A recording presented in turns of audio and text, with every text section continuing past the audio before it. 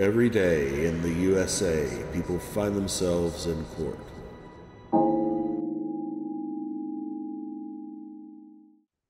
And do yours.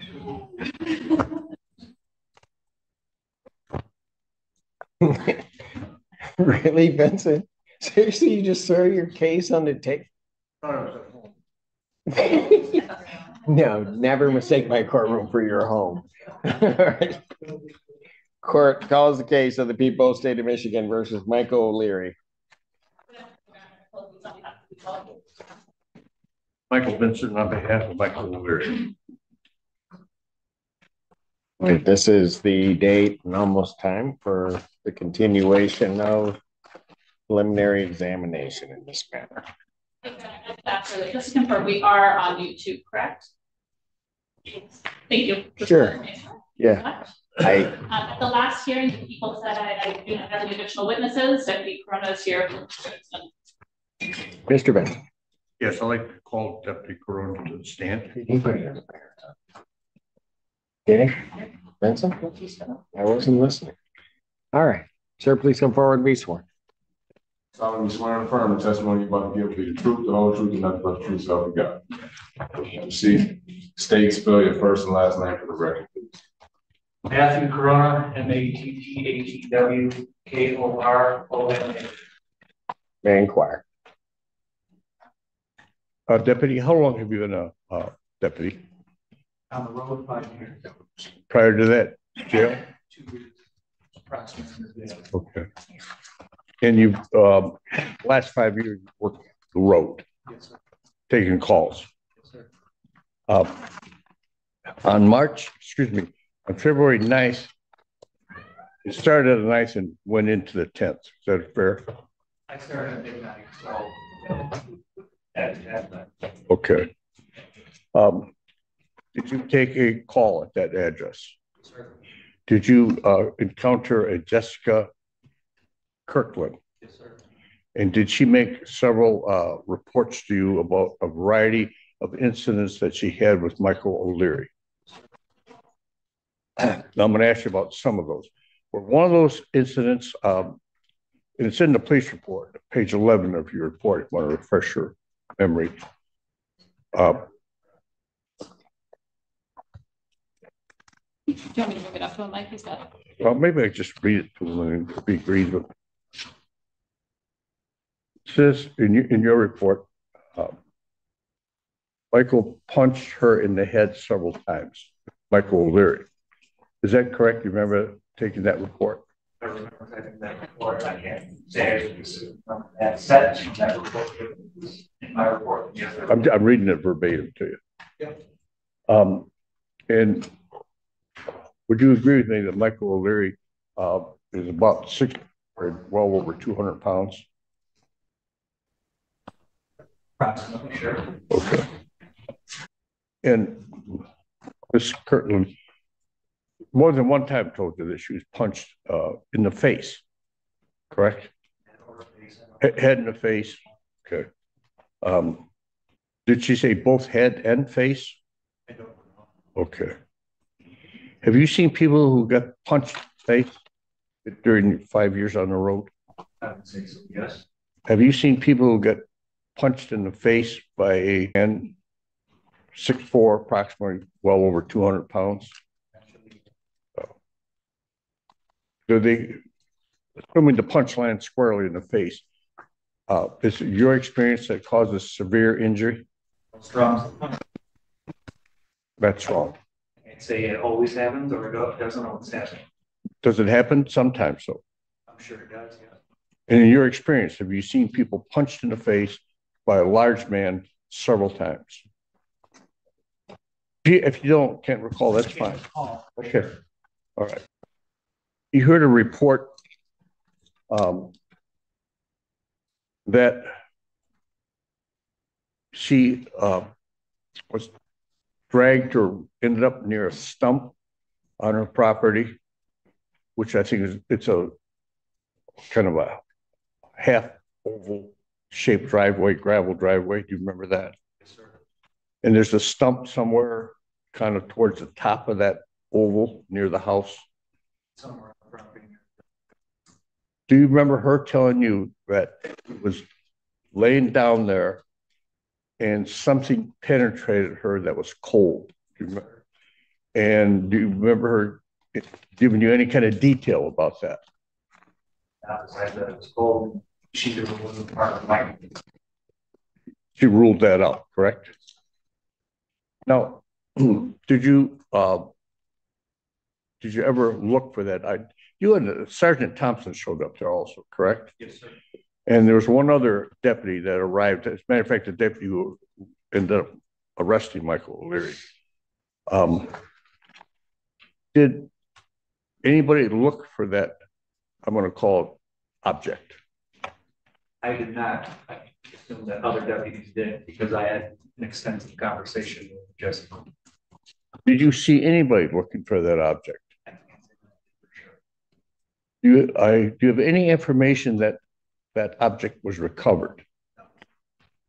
If you did, it'd be in your police report, correct? So nobody told you that they recovered an object, because otherwise it would be in there. It's a pretty comprehensive report, and you'd put it in there. Do you know if a dog was called out to look for that object? Were you informed that Miss Kirtland was on her period or begun her period at that time? Okay, you were told that.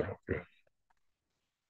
Now, did anybody, to your knowledge, go around that tree stump, walk around it anywhere, and look for that object?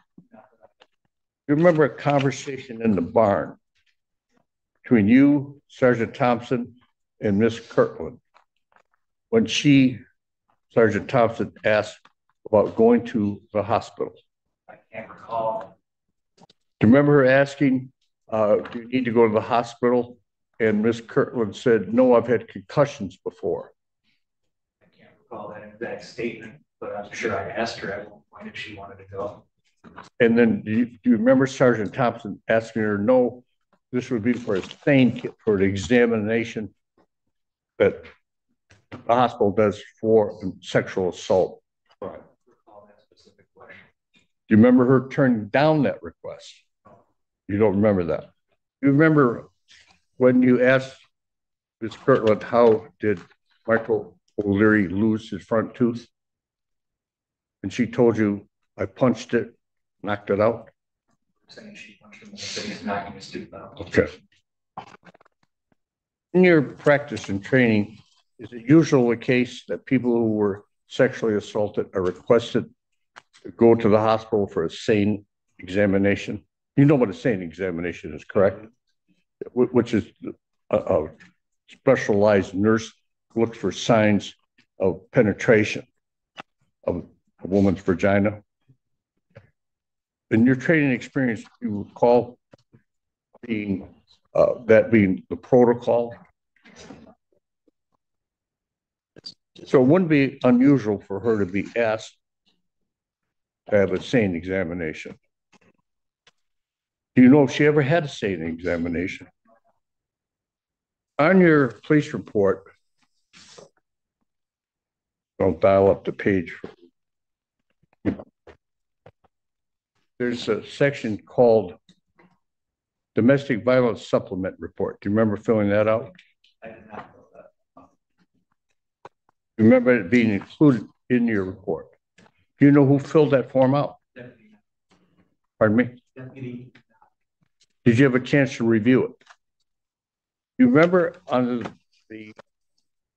there's like a breakdown of victim, suspect, relationships, medical treatment, things like that. You're familiar with the form, obviously. Yes. Now, on victim, it's checked alcohol. Would that mean, according to your training and experience, that means the victim had some type of alcohol in her system? Yes. Okay. Also, the word calm was checked. So, do you remember that being checked for the victim? Okay. And down at the bottom, it says medical treatment is checked none. Do you remember that, seeing that? There's talk about consumption of vodka out of a vodka bottle. Did you ever recover the vodka bottle? No. There's an accusation that the security system was messed up, tinkered with, destroyed, and so I'm not knowing exactly, but ruined or wrecked that missed. Excuse me. Ms. Kirtland said that her security system had been destroyed by Michael O'Leary. Do you remember that? Was the security system ever recovered? No. You know if it was fingerprinted? Do you know that there was I forget exactly what you call them, those door cameras that record people going up to the door? Do you remember seeing that at the house? So nobody got a hold of a door cam, correct? To your knowledge? Okay.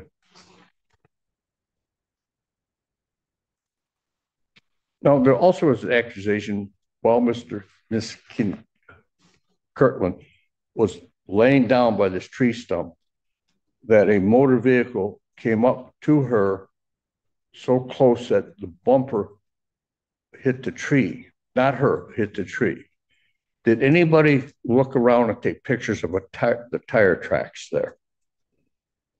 I don't recall saying that a truck hit a tree, but I can also say I didn't look for tire tracks. Nobody looked for tire tracks. Now, the weather conditions there, even though it was February, there was no snow on the ground, correct? And did anybody take pictures of the truck tire to see if there was grass on it? I know I did. Okay. Within the report, there were several mentions of her hair being pulled. The photographs that I've looked at, and I imagine you've looked at, shows Miss Kirtland with long hair. Did anybody collect any hair that was pulled out of her head? I did not collect any loose hair. Did you see any loose hair around? I didn't observe any. Did you look on the couch in the living room? Did you look in the truck? And nobody reported to you, I have a bunch of long brown hair. You're right, could I have a minute? Yes. So as far as you, there was no investigation on whether or not a large truck, there's a large truck we're talking about, correct? Yeah, pickup truck. Large wheels. If you remember, if you don't remember. I can't recall. No, it's okay. That's also open to interpretation. Yeah. But as far as you know, there was no investigation of whether or not this large truck went off the gravel roadway onto grass in and around that stump we've been talking about. Okay. Thank you. Coming on your day off. Really? Any questions? Deputy, is this your report here? Your Honor, may I approach the witness with this report? Thank you. Brought that up to you because I'm going to direct you to a couple of specific pages. First, I want to talk about the lethality report, the form that's a standard form that Deputy Knott filled out. Mr. Vincent asked you about the box that is checked with the word alcohol. Do you recall that line of questioning? And Mr. Vincent asked you, does that mean that a victim had alcohol? And then I didn't write out the rest of the question. Do you recall that? And your answer was something along the lines of, I believe so. Do you recall that? When you answered that question, did you understand defense counsel to be, generally speaking, when that box is checked, does it mean that a victim has consumed alcohol? That's how you were answering that question in the general use. Yes. You were not answering that question to indicate that this particular victim had consumed alcohol or was exhibiting signs of intoxication. That box being checked. Should not have been checked. Let's talk about the should not have been checked part. When you interacted with the victim, did you observe any signs of intoxication of her? Did you receive any evidence by viewing her or speaking to her that indicated to you that she was intoxicated by the use of alcohol? What about intoxicated by the use of any other substances? Thank you. Thank you for clarifying there. Turning your attention to page 9 of your report, and let me know when you're there. Mr. Vincent asked you a couple of questions. He asked you about the victim telling you that she had been punched in the head or the face, and you said you couldn't recall exactly what you said. Recall this line of questioning? I'm on page 9 of 19. I'm in the last paragraph. And if Your Honor, if I may approach the witness, I can. Yes, you may. Thank you. I apologize for my time up there, Your Honor. I'm on page 9 of my report, and I want to make sure Mr. Vincent has the same copy as me. And he does. 9 is the same 9 as yours. Yes, it's not the same 9 as Deputy Corona's, however. He's on a different 10. So, Deputy Corona, I have marked a little section there of where I'm at on our page 9 of your report. If you could read that out loud for us. At which time Michael punched her in the head several times. Thank you. That's taken from your section of your report where you are outlining what Jessica is telling you, correct? Yes. Thank you. I am going to turn to page 10 of my report. I'm still in the narrative of Jessica, so I'm going to come up, if Your Honor allows, to the witness stand. Thank you. Page 11, right? Nope, I'm still on 10 now. Perfect, thank you. So we're all on page 10, and I'm in the second to last paragraph. Yeah. And I'm going to start here. Thank you. Okay. Mr. Vincent asked you a line of questioning regarding the victim's statement to you about the penetration. Do you recall that line of questioning? I'm on page 10 of your report. I've outlined a specific section for us. Could you please read that into the record? Michael pulled her shoes off and pulled her pants off and shoved something into her vagina. Jessica was unaware of what it was that was shoved into her, but described it as being cold and knew it was not part of Michael. Jessica confirmed the object. Thank you. Just again to confirm, that is part of your narrative report of the information that Jessica provided you on scene. Yes. Thank you. Turning away from the report, you were asked a line of questioning about whether or not you searched the scene for an object that could have been used to penetrate Jessica. Do you recall that line of questioning? Fair to say there are a few other officers on scene with you. Yes, Sergeant Thompson, Deputy Knott, Deputy Lowe. Was not on scene. Was he in the hospital? He went to the scene the night or the day after. Day after. Thank you. Thank you. So he was on scene, just not that night. Yes. Thank you for clarifying for me. My apologies on that. You don't know whether Sergeant Thompson or Deputy Knott looked for an object that night. You don't know whether Deputy Lowe looked for an object the next day. Thank you.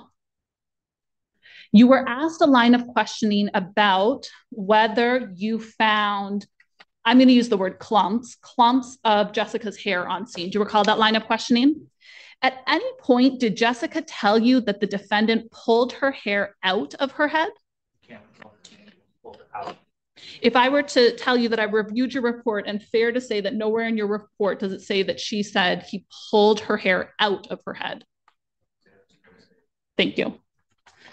Your Honor, if I may approach the witness with People's Proposed Exhibits 1 through 4, I have already provided these to defense counsel. Okay. Yes. Is there a stipulation to admission? Or do you want me to lay the foundation? Yes. Thank you. 1 through 4, for Thank example. you. And I apologize, Your Honor, I'm purposely not using the screens because we're on YouTube and the sensitive nature of these photos. Deputy, turning your attention to Exhibit 1, could you please describe for the court what we're looking at here? That'd be a picture of Jessica's face. She has some markings to her face as well as her neck and upper chest area. Now, when you say markings, if I were to use the word injuries, would that be an appropriate word as well? Yes. Do you see any type of redness anywhere? Yes. Where do you see redness? On her neck and just above the line of her t-shirt. And what am I seeing here on her nose? I don't know if that's dirt or blood. Thank you. Not skin. Thank you. Turning your attention to People's Exhibit 2. What are we looking at here? Jessica's right forearm. And how about her elbow? Do you see that in the photo as well? What's noteworthy here? There's redness to her elbow. Thank you. Turning your attention to Exhibit 3. What are we looking at here? Jessica's left leg and knee. And what is noteworthy here? Say redness to her knee. And turning your attention to Exhibit 4. What are we looking at here? Once again, Jessica's face, the inside of her upper lip. Could you describe what we're looking at here on the inside of her upper lip? It looks like a large blood blister. Your Honor, may I approach and present those photos to Your Honor? Yes. Thank you. Thank you.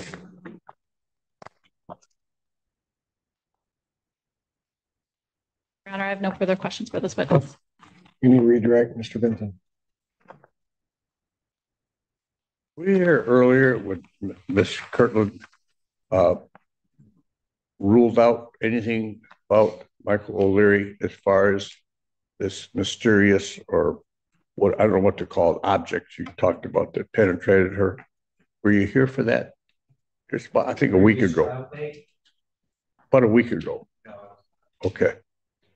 Now I've got the same bunch of photos, and you've been asked to look at some of the pages. My copy's all marked up. I refer you to the prosecutor's page 10 of 19. Do you have the report in front of you? Could you look at the first paragraph on top of page 10? I believe my page 10 is different than your page 10. Well, I'm looking at the bottom left-hand corner. Yeah. It says page 10 of 19. Yes, but earlier when I was asked the question, my 10 was different than. I understand. I'm asking on this page 10 of 19. Do you have that? I do. I'm going to refer you to the top paragraph. No, he doesn't have that. He can have mine though. I have 2 copies. I just We have mysterious, besides mysterious objects, we have mysterious police reports. Mine also has markings, so you know, but he can have my copy. I can just read it to him to save everybody some trouble. It says, not the first paragraph, sorry, the middle paragraph. And I'll read it. Okay. Michael was still hitting her in the face. Do you see that? You can see that. I have the same report as him. Right here. You need my glasses? No, I see now. I Okay. see. Oh, you're not at the beginning. You're at the end of a sentence. Okay. Can I approach and get him on the same? Hey, sure. Anything that would help get everybody on the same page as Michael Vincent.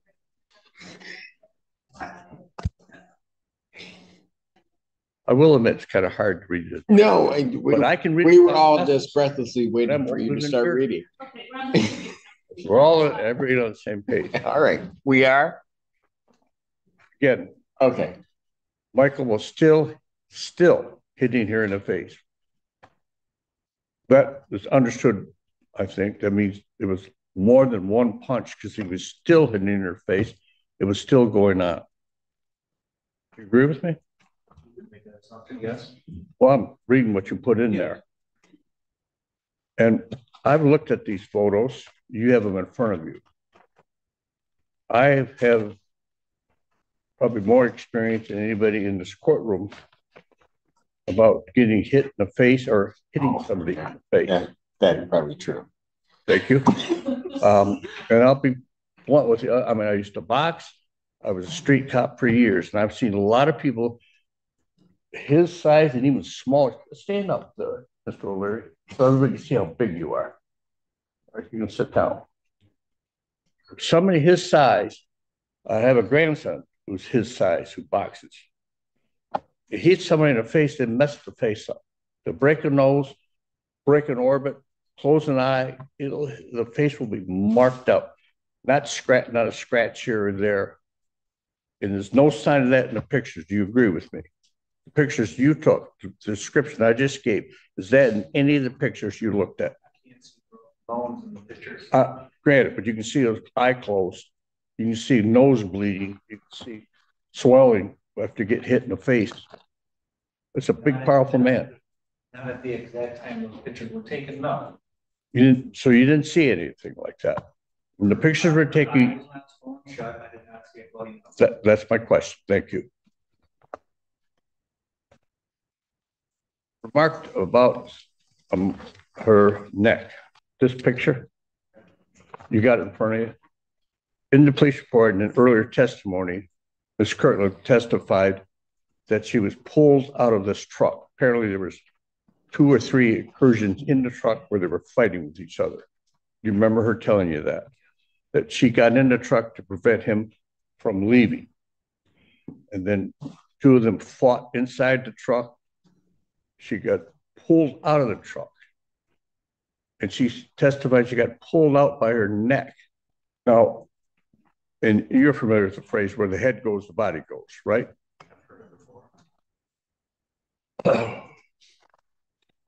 The marks on her neck, you don't know where they came from, do you? They could have come from being pulled out by her neck out of the truck. I suppose, but I don't remember her stating that she was pulled by her neck. I have to look at my report with that exact statement. It's earlier testimony. If somebody, let's put it hypothetically, just to not put you on the spot about that. Hypothetically, if somebody's pulled out by their neck, particularly a fair-skinned woman, it's going to leave some marks on her neck. Would you agree with that? Thank you. Were you in charge of the scene, or was Sergeant Thompson in charge of the scene once she arrived? I was the officer in charge. Okay. So she wasn't actually in, she was there for a supervision or assisting you. Is that fair? That's an odd question. I was the officer in charge. I'm just trying to find out what her role was. I don't mean to interrupt you, but what was her role when she arrived there? She assisted in the investigation. Okay. She's also a sergeant. I understand. Boy. So,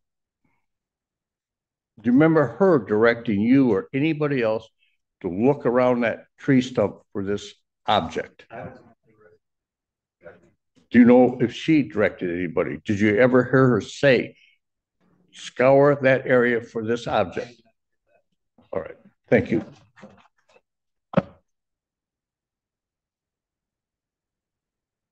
Are you done? Sort of. Yeah. Other questions? Yeah, all right. Sir, you may step down. Go back to your day off. Oh, thank you. Thank you. We can release him, right? He needs to sleep. Okay. We can release him. He needs to sleep. It's okay. He can leave. Thank you. Yes, he's released. Yes. Thanks. Do you have any other witnesses? Nope. Any rebuttal witnesses or the people? Your Honor. All right. Motion. Thank you, Your Honor. At this time, we are going to motion to bind over the information. However, in the interim, we received the defendant's blood results. I am going to be adding misdemeanor count 8 high BAC. I have provided the additional discovery to that effect to defense counsel, so my office will issue an amended information. However, With an added count 9 of high BAC. yes, I apologize. I think I said 8. Yes, added count 9 of high BAC. Would I require if the blood test came back 17 or above? Oh, I apologize. Well, it would if it's a high BAC. No, I apologize. It's a 0.169. I apologize. Thank you. Is 169? Yeah, it's the 167. 167. So 167. I have the 7 and 6. So it can't be. It's an OWI. Thank you. Thank you. Thank you. Okay. Well, that's all you had to say. One that only Don't look so smug like you did something. In terms of the motion, thank you, Your Honor. The people will motion to bind over on all of the felonies as written. Thank you. Your Honor heard testimony last week and about this mysterious object. My recollection is reviewing the testimony from last week. She never connected this object to Michael O'Leary. We don't know what the object is. We don't know if this type of object is We don't know if Kirkland ever had any kind of physical evidence because she refused to go for a SANE test. I have been doing this for a long time. This is not a CSC. I don't know what it is, not a CSC. No effort was made to look for that. The only thing I can put together on that is that they didn't buy this mysterious object any more than I'm buying it. No effort was made, no dog was called, no put a spotlight on the scene, nothing was done. Nobody even looked for it, let alone did a comprehensive search for it. It's clear that testimony there was a fight between the two of them, at least 2 to 3 times. Great bodily harm. The girl driving charge up there. So I'm going to object to find over on the CSC. I understand the rest is a question for a jury. Who started the fight? How long ago? Was it really great bodily harm? Those are issues for a jury, but just simply not enough to bind over. There is no proof anything happened to this woman Other than her testimony. Other than her testimony, granted. Okay. And I think the testimony is far from credible. She said, this happened. She can't describe anything except it was cold. And she clearly ruled him out. One of the last questions I asked her, we're ruling him out, right? Yes, she agreed with me. Ruling him out. If it's not him, it's not his body in her. Oh, okay. Okay. Ruled him out. Right, but that doesn't mean that it wasn't a CSC. And also, there's got to be something there to bind a man over on a CSC 1, absolutely one with serious charges, when all it could be said, some kind of mysterious object that nobody got any kind of proof other than her saying that. And that's it, nothing. That'll be some clue. But that then becomes a question of fact for the jury, doesn't it? I think it becomes a question of credibility at this stage. I think it's a credibility issue that this court could rule on, that testimony was simply not credible. I've never heard any kind of testimony like that.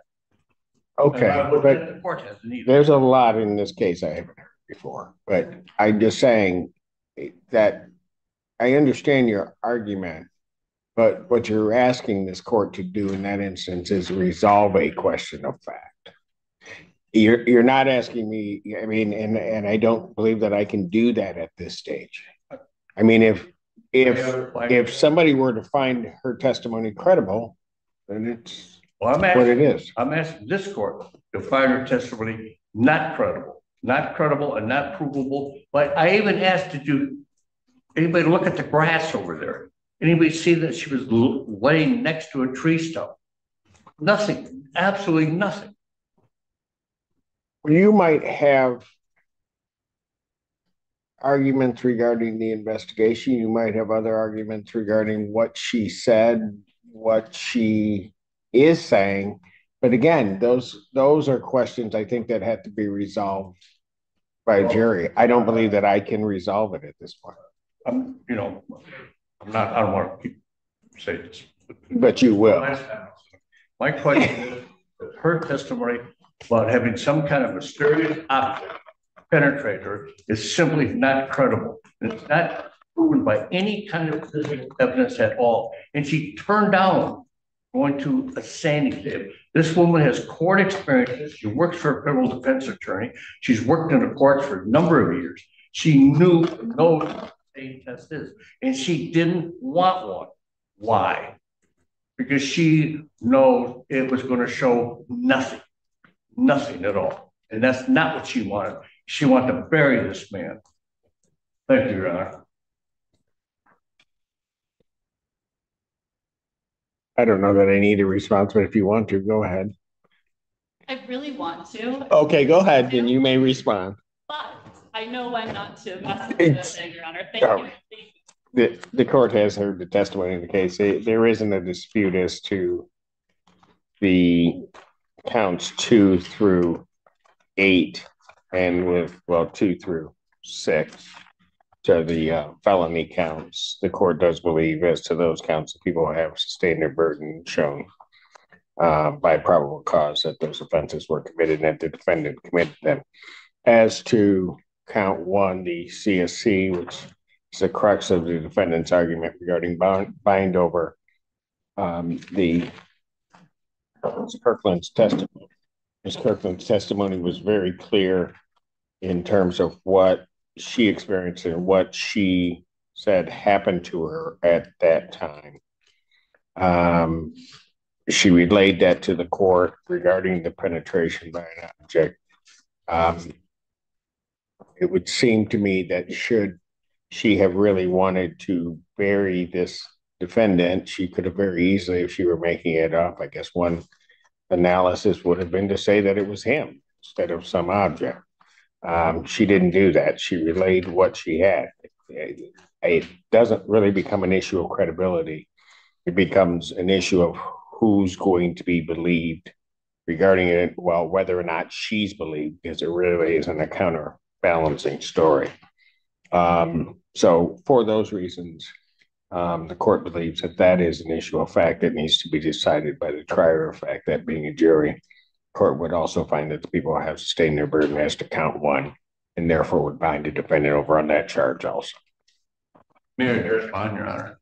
Well, Can I approach before we address bond? yes. But I think we interrupted you. Was there something else before we? Everybody's been interrupting me. So he's bound over on those counts. You acknowledge receipt of the information waiver. I have not received it, but that can get to me. I know the charges. He stays mute to those charges. Defendant having stood mute, waiving formal reading, court will enter a not guilty plea. And yes, as to bond before I set the pretrial date. We may approach, Your Honor. Yes. Thank you very much. I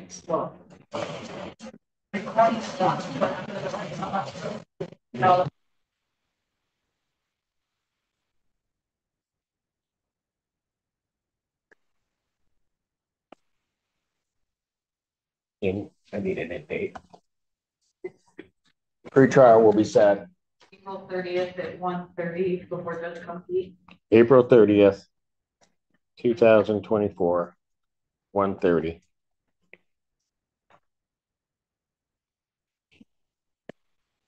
As to bond in this case, the court looks at the bond. I've heard the testimony in the case, and conceivably the bond might be appropriate, but it's well out parameters of what typically would be set. So I will reduce the defendant's bond. Currently it's set at 10 million cash surety. I will reduce it. I'll cut that in half to 5 million cash surety. Thank you.